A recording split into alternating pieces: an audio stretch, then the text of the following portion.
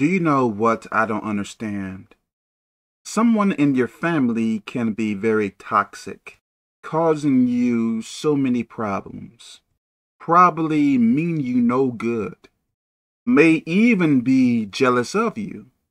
Yet, someone in your family may tell you to not avoid the person, continue to speak to the person, be around the person, even though the person is very abusive. It seems like they don't really care about you being abused.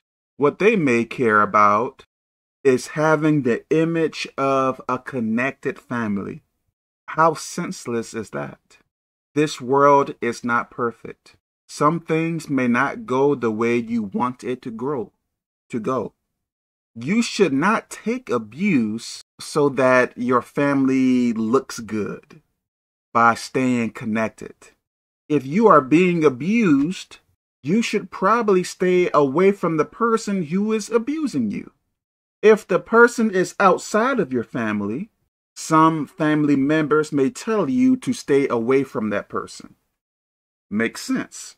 If the person is part of the family, they may tell you, well, that is your family and you need to stick with that person even though this and that is happening. Makes absolutely no sense.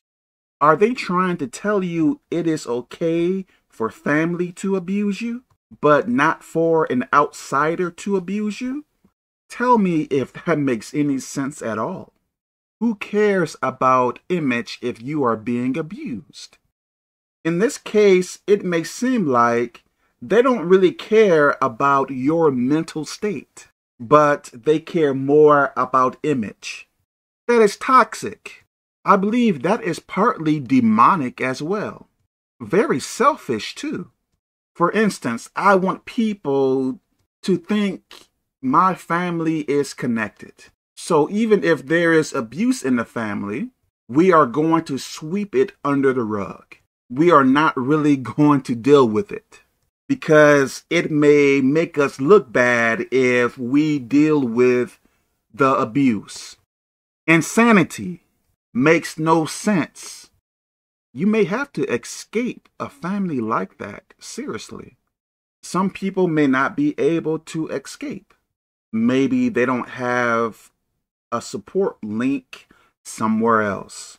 So some people may be, I guess I can say, doomed to get abused. But you should take it to God.